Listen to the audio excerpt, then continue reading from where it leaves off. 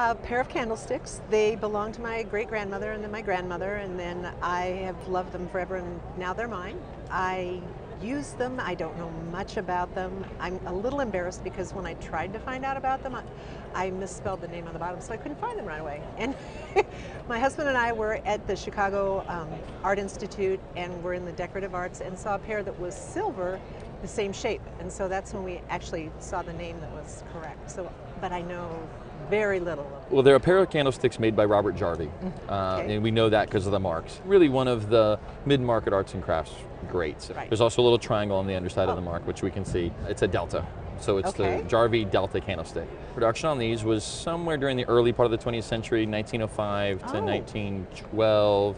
The silver ones you saw in the museum were probably made a little bit later. He was Okay. going through various bits of production. We do have the bobish. The bobish is designed to keep the wax off the rest of the piece, and they often do get lost on all sticks. It's great that you have yours. The one thing about the bobish, which is interesting, is that this is Jarvie's very basic stick.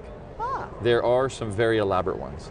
So I hate to say that more than likely what would happen is if these went up at auction today, someone would buy them, they would take the bobishes off, they would put them on their $10,000 Jarvie sticks, and then they would flip these off for a little bit something to get their money back. oh really? Because the bobish is arguably as important in this case as this particular stick. Oh, okay. They're great pieces. I encourage you to use them. I'm glad to hear that you use them. I love them. Would encourage you to keep doing it. Today, if they were sold at auction, I would estimate them between $800 and $1,200. Wow. Wow.